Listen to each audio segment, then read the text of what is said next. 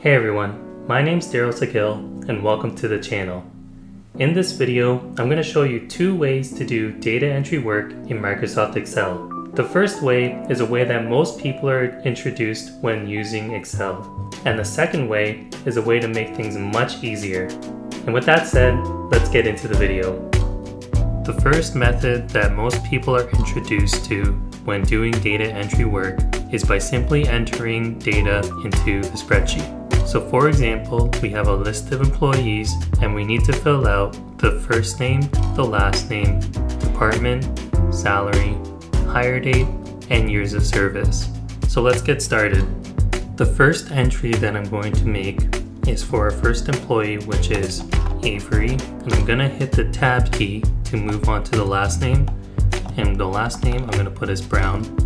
Hit tab again to move on to the department, which I'll put as finance.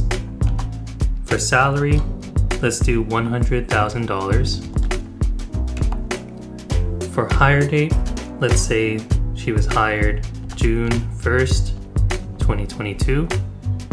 Or you know what, let's do 2012. And then for the years of service, let's use a formula to calculate this. So I'm going to use the equal signs and the year function, and I'm going to use the today function. So what this is going to do is it'll calculate what the year is using today's date. So in this case, it'll be 2022. Then I'm going to minus the year that appears in the hire date. So what this will do is it'll do 2022 minus 2012.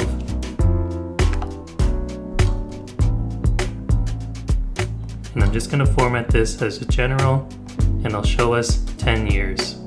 So this is the first method that most people are introduced to when doing data entry work. Now let's move on to using what's called a data entry form. The thing about the data entry form is that it's not found anywhere in the ribbon up top. What this means is that we actually need to find it in order to use it. So what I'm going to do is I'll select a piece of data in the dataset, and then I'll go to the search bar and search for form. And it's just this action right here. So I'm going to click that, and you can see a form pops up, and you'll notice that it's very structured. We have each column name here, so our first name, and a text box associated with it, and then the same thing for last name, department, salary, all the way until we get to years of service. You'll notice that there isn't a text box there, and that's because it's formula based. So let's say we need to add a new entry into this list of employees.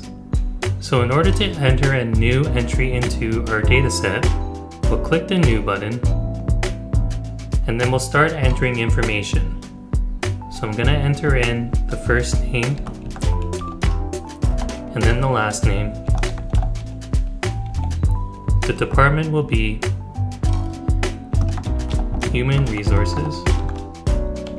The salary we'll put as $80,000, and the hire date we'll put as March 12th, 2015.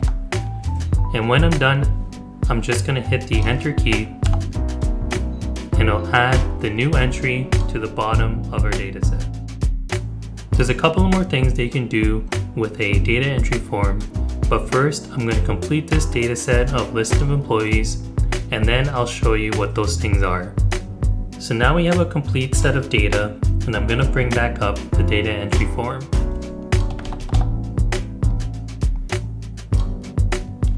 There's a couple extra things that you can do with a data entry form, and one of them is by finding entries of data using criteria. For example, if I want to see entries where the department is finance, I'm going to go and hit the criteria button, and in the department text box, I'll type in finance.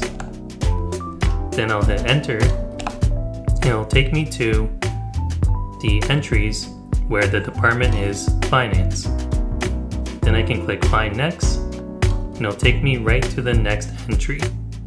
Another example of using the criteria is, let's say I only want to look at employees where their years of service is greater than 8 years. So I'm gonna hit the criteria button again, delete finance from the department, and in the years of service text box, I'll type greater than 8.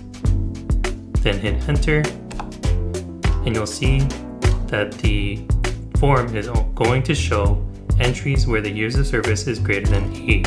So this one has 9, this one also has 9 as well. The last thing I want to show you is how to edit data that already exists in the dataset. So let's say that we want to change the department for Hunter Jones from operations to finance. So we're going to bring up the form and then find the entry for Hunter Jones and then change the department to finance. Hit the enter key and there you go, changed it immediately. And those are 2 ways to do data entry work in Microsoft Excel. If you enjoyed this video, please hit the like button down below and subscribe to the channel to see more content like this in the future. See you guys in the next video.